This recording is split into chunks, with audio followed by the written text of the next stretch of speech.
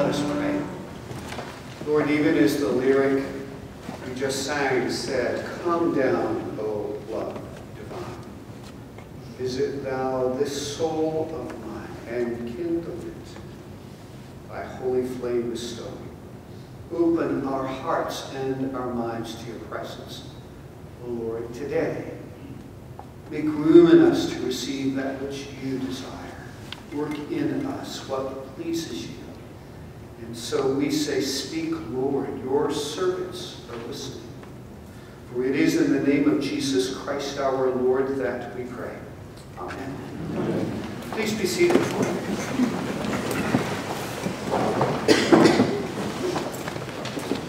As many of you know, my wife and I have 5 sons who are living in different places in and around the United States. And we pray for them.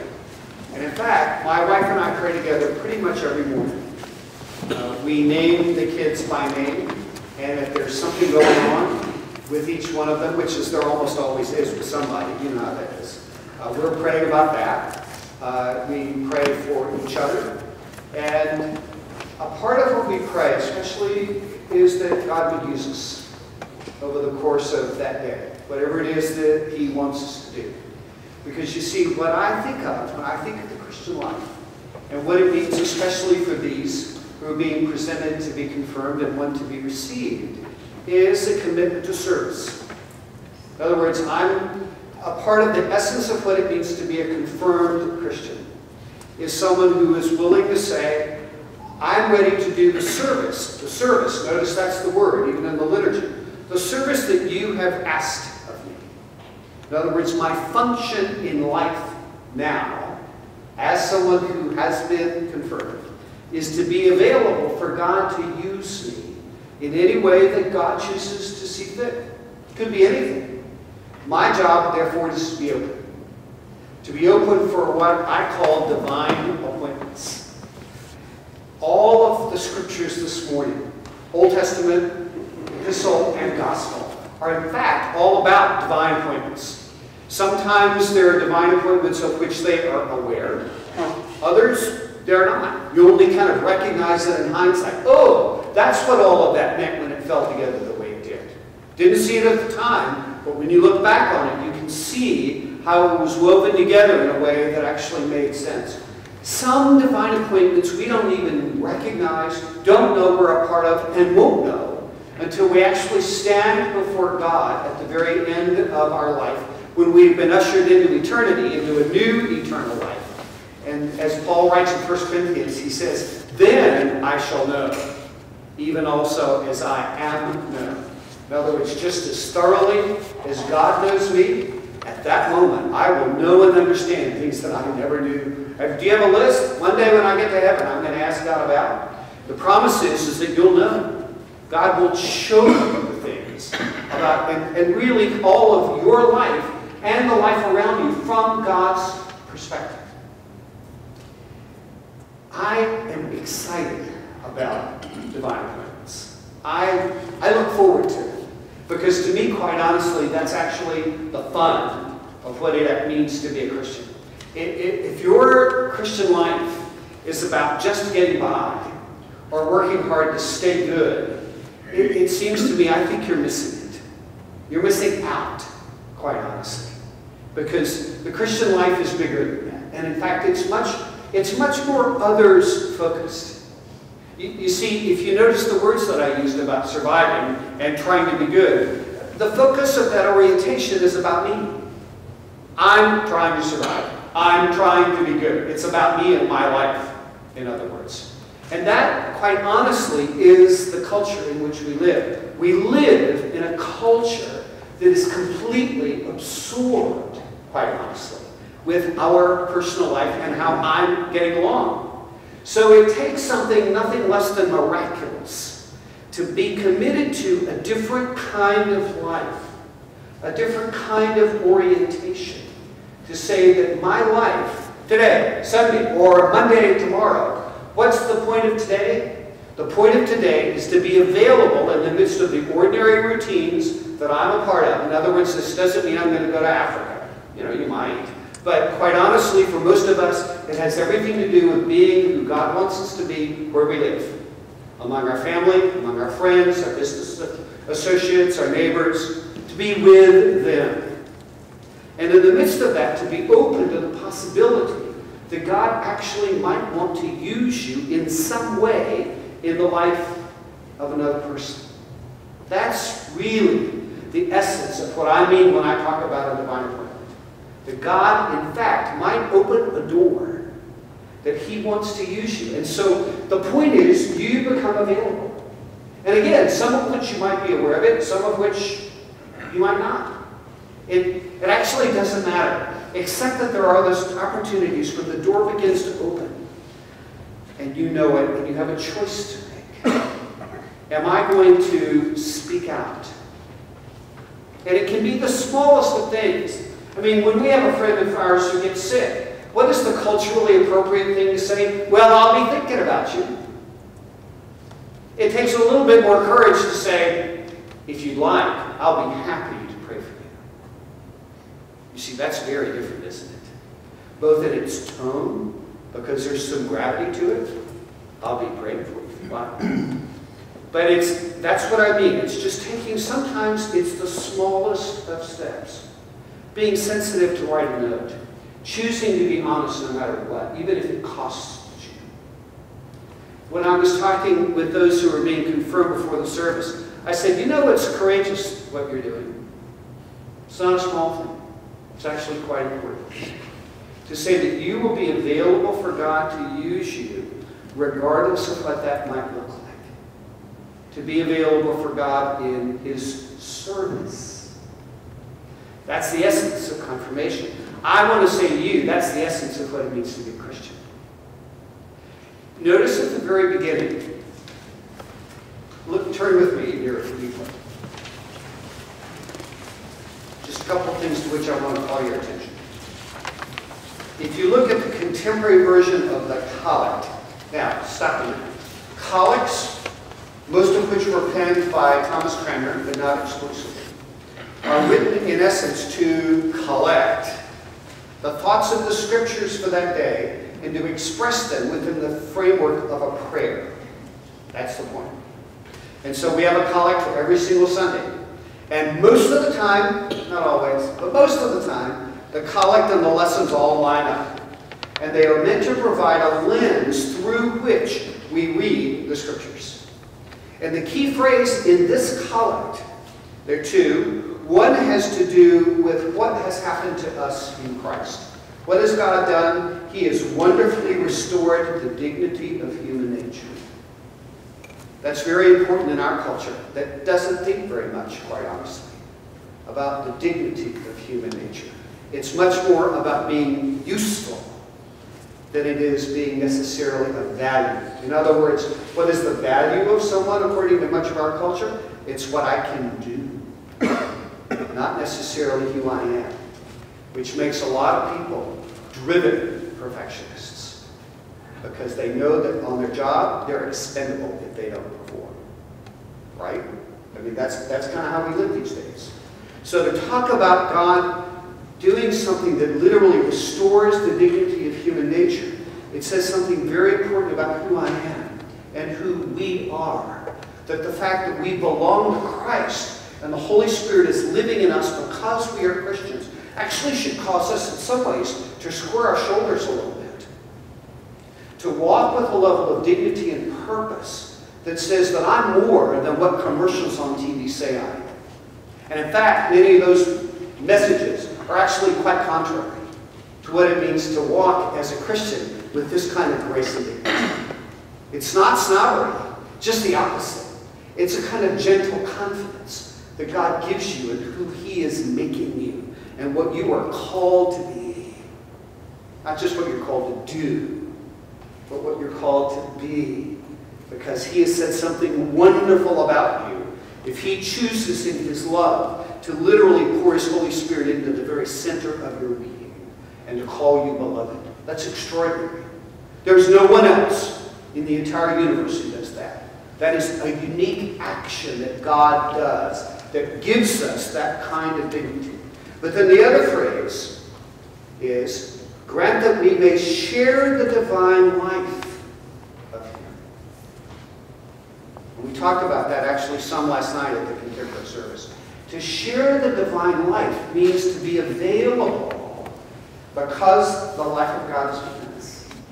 To be a vessel that God uses for that divine life to be expressed through us in and with the lives of other people. That's the issue of divine witness. In other words, whether it's the smallest of actions, the I'll be praying for you, those things that fall under the symbolism of even if you give a cup of cold water in my name, you will not lose your reward. The small things, the courtesies, the kindnesses that are meant, not just, oh, I got to do it, you know, but it's because you actually care about somebody. It's the small things, or sometimes it's actually the big things. Speaking out in a way that might cost you. Choosing to financially, sacrificially give into the life of another person because of the need, even if it actually costs you personally to do so. To speak up in a way that might actually even get you in a little bit of trouble. To think carefully about what does it mean to be a follower of Jesus Christ, and what does that look like, so you actually begin to take seriously the commandments of God, the things that the Scripture teaches, and you're really wrestling, how do I find a way to live this out? If I'm supposed to share the divine life, it's real clear what it looks like, but that doesn't look like me. So how do I get there, God? Show me what that means. And I want to tell you, God will help you.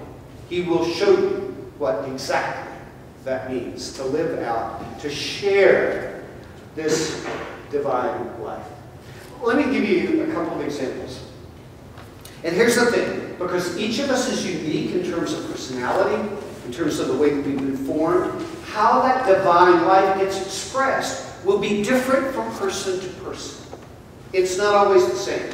So when I tell you a couple of examples out of my life, please don't go, oh, well, I can't do that, therefore it doesn't mean. No, no, no. It just has everything to do with how you're gifted. Like, for example, my wife and I love having people over for dinner. It's hospitality. We love opening our home. Both of us love to cook.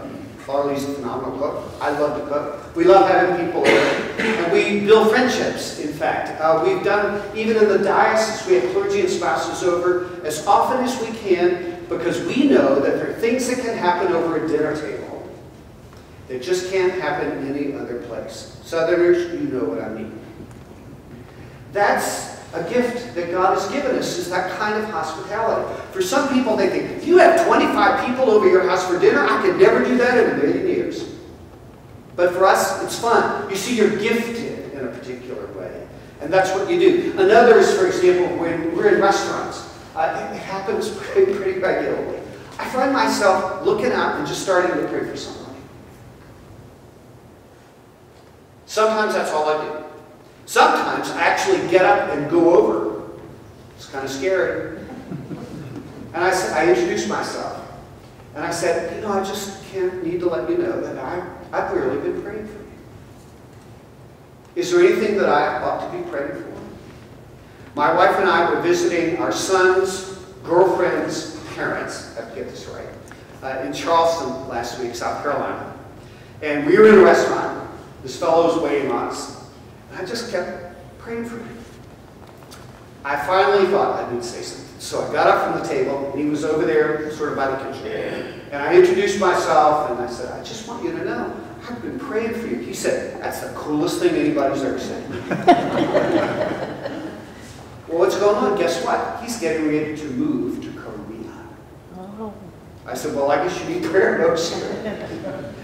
And it always doesn't, sometimes it doesn't work like that. So one time I remember I went some fella and said I was praying for him, and he looked like he'd been struck by an electric shock. You know, he didn't know how to react at all.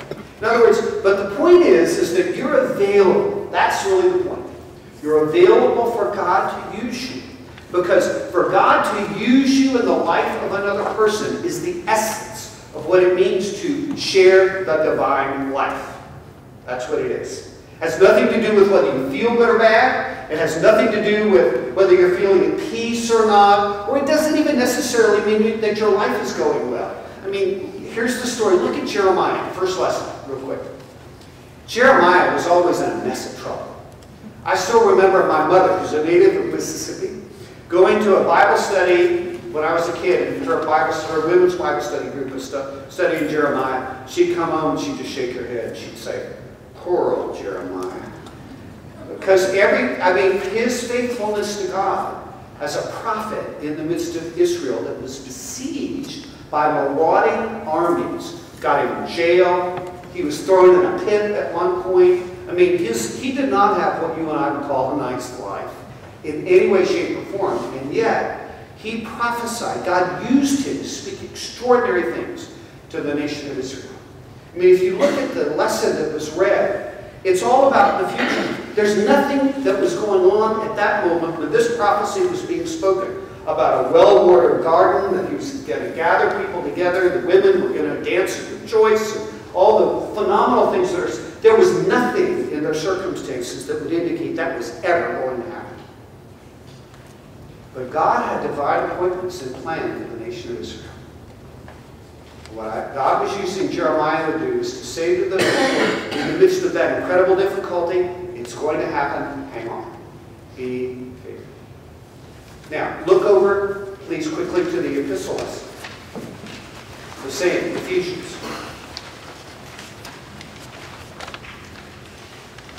Because we've been given this divine life, because God has poured that life in us, we are the inheritors of an extraordinary treasure. And for us to be able to step out in that kind of courage means we need to have a sense of that inside of us. So that what Paul prays is that at the beginning he talks about that you've been chosen. In other words, you are. The very fact that you are a Christian is a divine appointment. It's God's act. It didn't have to happen. He chose it to happen. He chose us in Christ before the foundations of the world. In other words, I belong to him, and the reason I belong to him is because God decided it, not because I'm good enough. Don't ever fall over that trap, because you're never good enough. No, it's because God decided it. And so in the midst of that divine appointment, he prays at the end, I pray that the God of our Lord Jesus Christ, the Father of glory, will do what? Give you a spirit of wisdom and revelation, so as you come to know him, so that the eyes of your heart is enlightened. In other words, your eyes to be open to what it is that he's given you, so that you can step out with that kind of courage. If I know that I belong to Jesus, and that it has everything to do with the fact that I've been forgiven, it's his action, and he loves me, I can step out. If I don't know that, I'm afraid. I'll worry about what other people think of me. I won't have that kind of joy. I'll always be living in the era of, I'm not good enough to do this. And the kind of fear and condemnation, it really is the work of the evil one. It is not from God. Even if that condemnation has a religious, even a Christian, it comes out of another Christian, it's still not from God. Jesus speaks words of life and hope and calls us to joy and to freedom. And believe me, if that's not happening, you're not hearing from God. Not the God and Father of our Lord Jesus Christ anyway. And that God will arrange things in a way that's incredible, even though you may not see it. That's actually the story of the Matthew lesson. Here's Jesus. There's genocide going on. They are refugees. And yet, God is using all of those circumstances to weave together something that's absolutely astounding. I mean, they end up in Egypt because Herod's going to kill the children. And so they end up in Egypt, and it says, thus this was written to fulfill the word of the prophet, out of Egypt I have called my son. Now, the message of that is pretty incredible, because why would a nice Jewish couple with a baby go down to Egypt? Would you think they would do that? No. And yet they are obedient to that. They are not knowing that at that point, literally a prophecy about the Son of God is being fulfilled. And when Matthew's readers heard that quote, out of Egypt I have called my son, inside they would go, this is the Messiah, a new Exodus is about to happen. Because Joseph and Mary were with him. So the question is, are you willing? Are you willing to be a part of God's divine plan for your life? Are you willing to be open to divine appointments? Do you really want to settle for a life that's merely based on survival and trying to be good. It doesn't have to be that way. You can get by that way. You're still a Christian. You'll go to heaven when you die. But you'll miss out on the joy. You'll miss out on the adventure. You'll miss out on the incredible opportunities in the midst of your family, friends, and neighbors right here that God might want to use you in a way that will absolutely astonish you. I have to tell you, if it was just about survival and being good, I wouldn't be standing up here. There are better ways I could spend my time. But this is the best. Because I get the opportunity to say, come on, let's step out together and see what God might do. If you're willing, that's the invitation. To share the divine life. That's literally what these people are saying they are willing to do. And you will make a commitment in this service, in the liturgy, to reaffirm that yourselves. I would encourage you to take it to heart, not just make it words that just sort of fall out of your mouth because that's what the prayer book says. But that instead it becomes something that's deep within you, where you really say deeply within you, we'll do this by God's mercy. And then see what God will do.